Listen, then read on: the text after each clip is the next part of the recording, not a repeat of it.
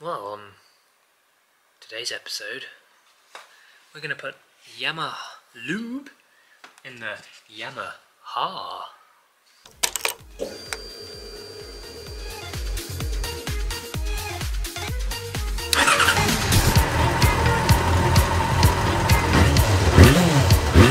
Welcome to One More Drive, and on the Yamaha, we are going to do an oil change. Yep, first thing to do, make sure your Yamaha is warm. It's about Men in Black warm. If you don't know that reference, watch it. So it's good to take your skins off there, so that's certainly hot enough. Perfect. We're going to have to take off some of this. Always forget the what? Always forget the ones at the bottom. These are bronze fairings or something. Everyone asks after them. What fairings are those? I say everyone, about 7 people have ever asked. Power bronze or something, I think they're called. Whatever. Anyway, fairing off. That was fairing nicely. Oh, hang on, I've forgotten always. There's always a top bolt or something. Somewhere. I'll sort that out now. And as if by magic, fairing off. I have no idea where to put that. I'll put it there. Let's just put it there. Right. Now, back to the normal look of a phaser. So this is kind of normally how they look, really. Naked. You can see what difference the fairing makes. Nice. This is what we're interested in, people. Down here. This and that. That and this. Drain oil. Oil filter. From the Yamaha. Hey, what do the Americans call bleep bloop down the bottom? This is a Fazer or an FZ6. Is it an FZ6? Bleep bloop. Oil change. Let's do that now. Been about 3,000 miles since I did the change, and apparently, as so the forums say, basically when the sort of first to second gear changes get a bit sloppy and you sometimes get a neutral between 4th and 5th, that's telling you it wants an oil change. I've also had a couple of moments where I don't like some of the noises, and I went by the forums and did a few things. That thread looks terrible. With the oil last time, I don't like it. And now I've just gone for genuine YAMALUBE. So this is YAMALUBE, Yamaha's own oil, recommended by them for this bike, fully synthetic. And it was about £6 for this 4 litres more than the Shell stuff that I used before. I've also gone for a genuine filter. It is that number. Oh yeah, that number, whatever that number is. £13. So it's about £50 in all for these two. Let's get draining. So you really should always make sure that your drainage container is clean. That's good enough. The reason being is that you want to sort of see what sparkles, just so you know how close you are to an engine rebuild. Yeah, this is a problem. So, as you may be able to see, sort of stuff's in the way, like the stand, so you could put it on the side stand. It's not a bad idea, that'll help it drain. So maybe we could do that, but then maybe that will capture in here. We don't want that to happen. The wobbles on, it will, no, it's gonna, yeah, it's out. It's gonna get on the exhaust. So what do we do?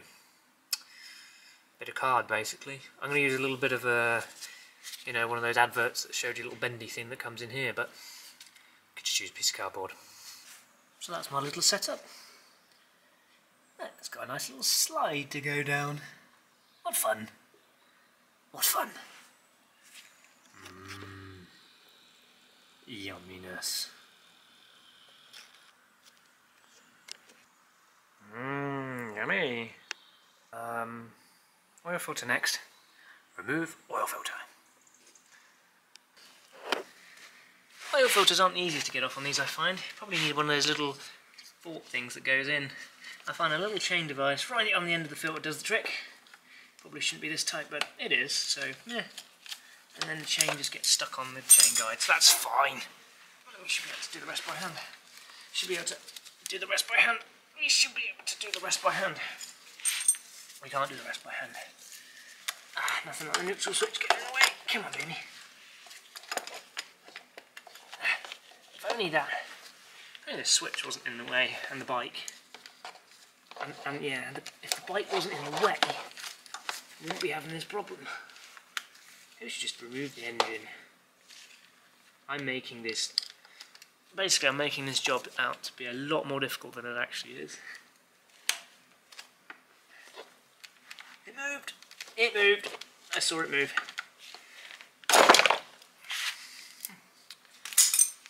Perfect.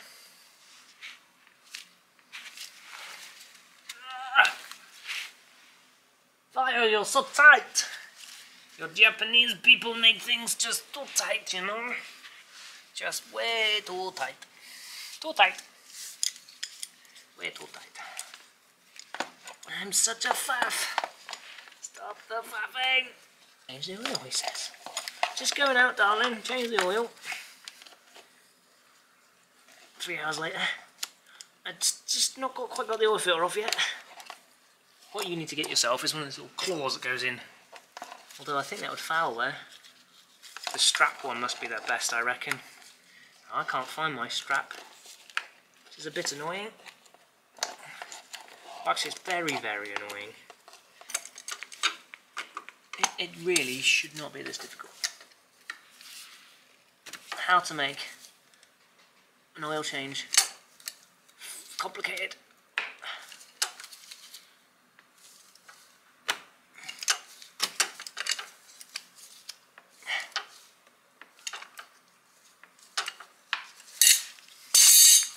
Right, and use our little slide again.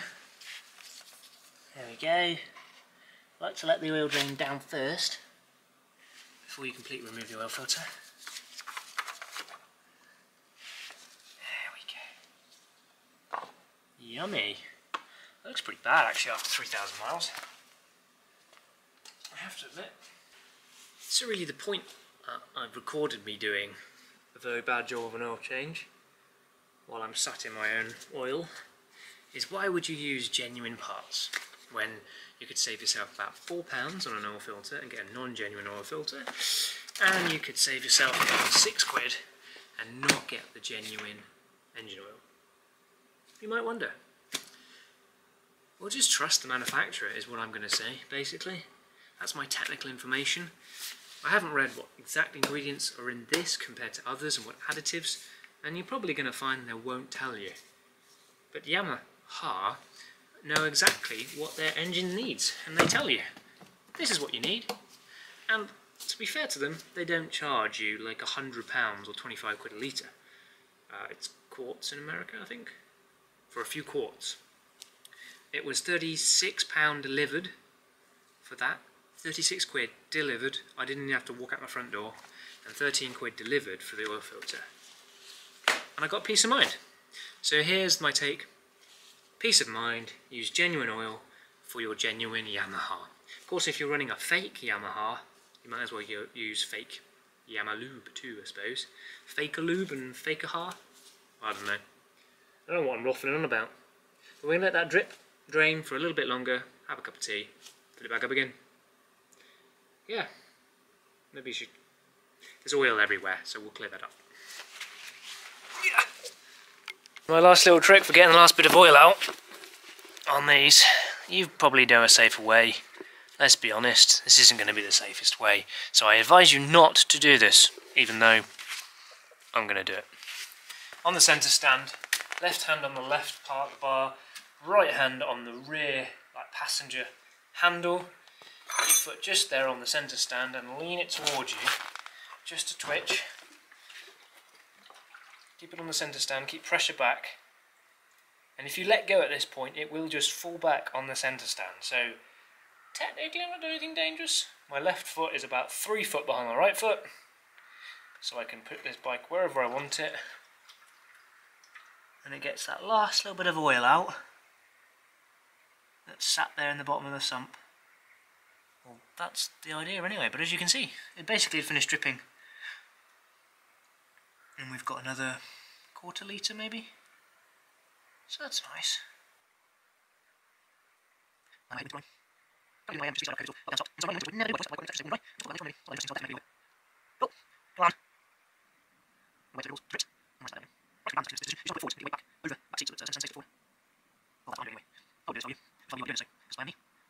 Right, that'll do.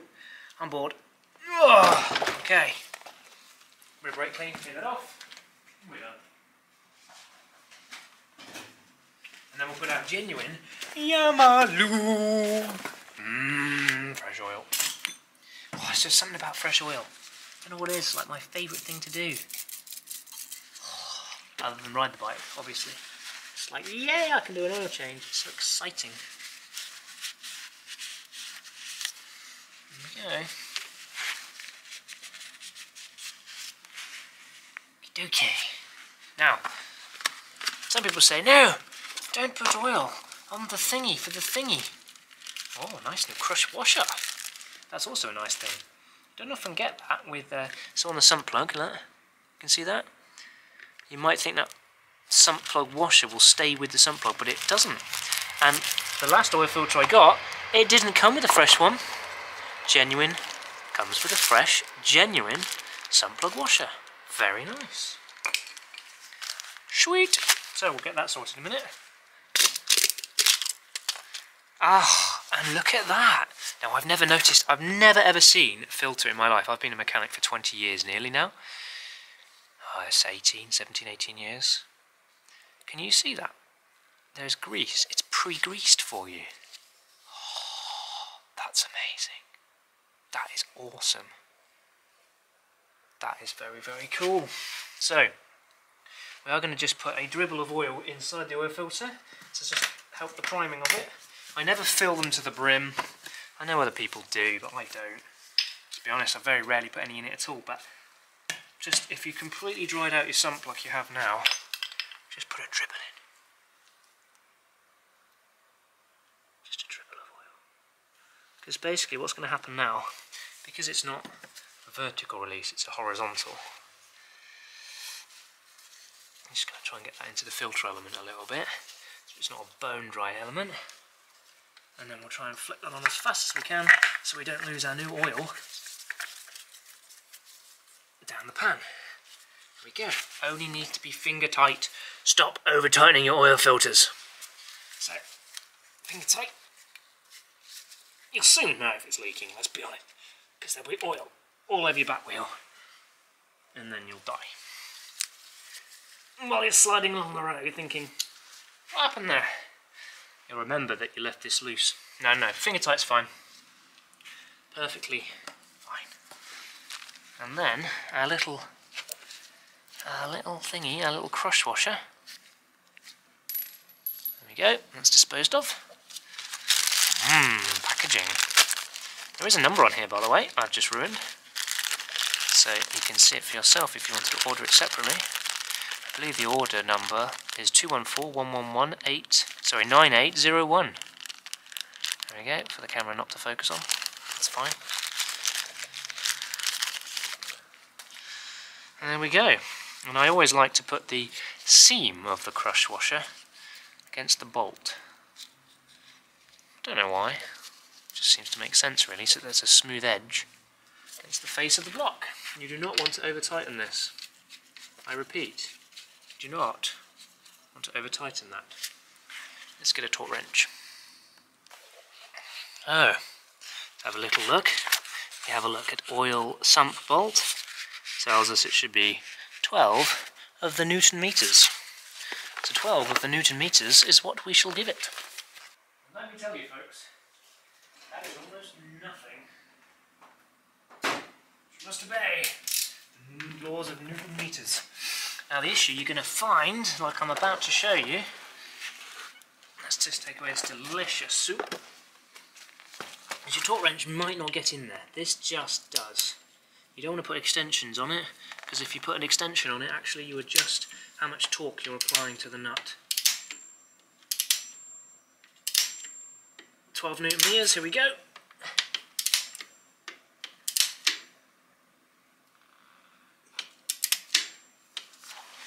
Oh, nearly there. Did you hear that?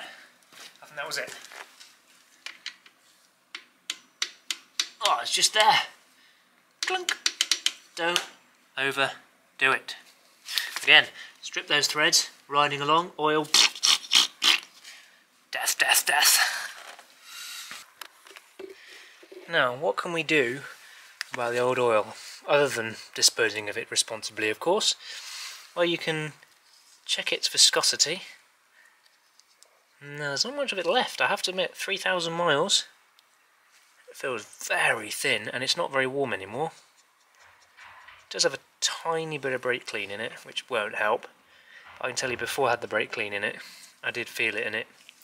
It wasn't in great condition, and I would say it's at about 20 degrees now. No more than that. So I definitely think it was time to change. And we can also put a nice clean magnet and check for pieces. You're going to get some, which is often what the bronze effect sort of swirl you can see. It's the tiny, tiny microscopic bits of metal, which is general engine wear and tear. But you're looking for big chunks, and there is one piece there. Now, I had already flicked him out and had a good look. I don't like that, I have to admit. But, if I'm honest, it could have come from some muck that was around, that had been picked up and flicked up in there, around the oil filter area. So, maybe don't make that mistake. Drain the oil from the plug, put your magnet in, then undo the oil filter. But, not ideal. We'll log that in my memory. Nope, I'll totally ignore it. Perfect. In all seriousness, I mean, a tiny couple of bits of metal, not the end of the world. I mean, there wasn't just huge chunks of bearings in there. You're going to get bits here and there. This is its first oil change since I did the last oil change, and I don't think it'd been looked after great before then, so we might have just got some bits out from previous. If you've got like a whole Christmas tree of metal on the end of your magnet, it's bad. Yeah, that's pretty bad. You can get magnetised ones of these. There's many pluses and minuses to that. Big arguments about that now. Whether that's a good idea or not to hold all the metal bits on the end of that. Do what you like. Do the research. Come to your own conclusion. But I am suggesting this. Not sponsored. Just use the genuine oil. Don't use cheap oil. Don't do it. So, back to our lovely manual. Let's go for the zoom in. Slow zoom. So, we're going to be looking at about, this is saying 2.8 litres? Yeah. 2.8 litres for oil and filter change, 3.4 if it's completely dry. So somewhere between 2.8 and 3, because we got it pretty empty, but we'll put 2.5 in, dip it, check it, and crank the engine, and have a little look. And once again, lesson from this video, use genuine oil. It's really not that expensive, and let's be honest, I need a funnel, is the other lesson to learn from this. How not to fill up your Yamaha. If you're using a bike like this, you know, you're not using your little 125 beta for winter. You know, it's a nice bike. Look after it. 600 cc's. It revs to 14,000 RPM. Why wouldn't you put the real oil in? He asks himself because 12 months ago he put cheap Shell oil in because a forum said it was as good if not better. We'll see. Over the next 3,000 miles, we'll see. Maybe I won't release this video until I've done another few thousand miles, and I'll report back to see what difference this oil made. Maybe I'll do that. And maybe I won't. Not sure yet. I'll make that decision later. Yeah, definitely funnel. The first time I did this, I definitely used a funnel, and it was definitely the right option.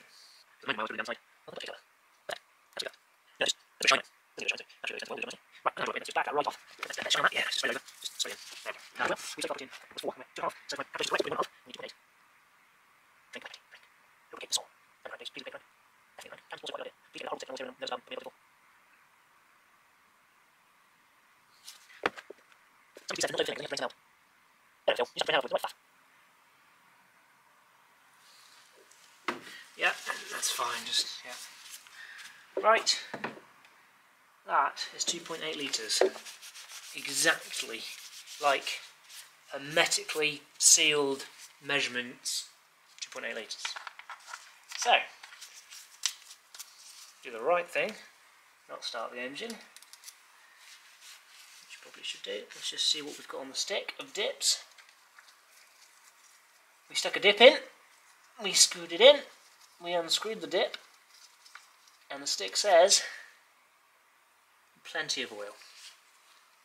Yep, plenty. Okay, no reason why we can't give this a little. Make sure oil light goes off. Always good to be in neutral.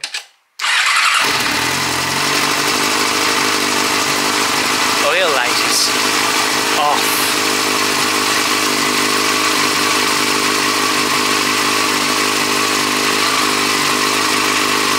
Does sound right. Already sounds a bit quieter actually, unless that's just placebo. So then we'll give it 30 seconds. 1, 2, 3, 30. It's like Max's here. There's oil everywhere.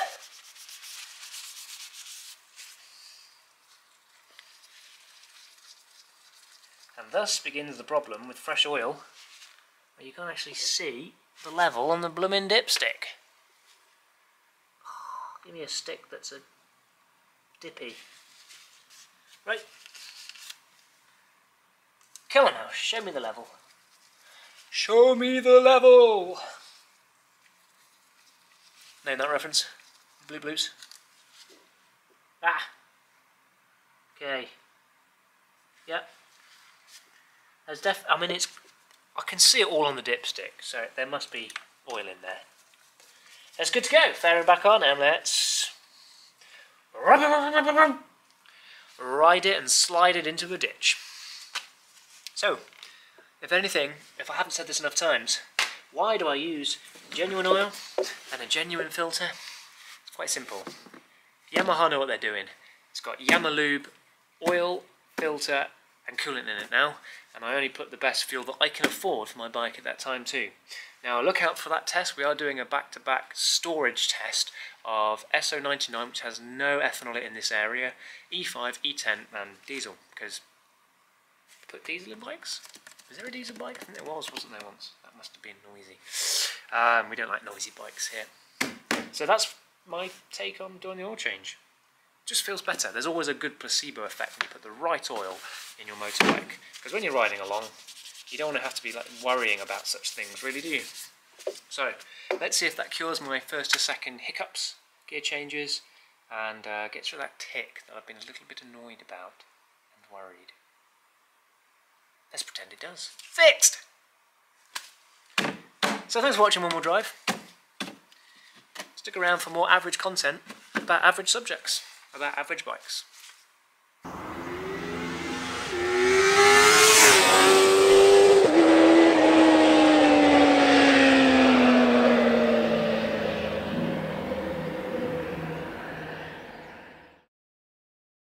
So for the Yamaha, we're going to put YAMALUBE totally.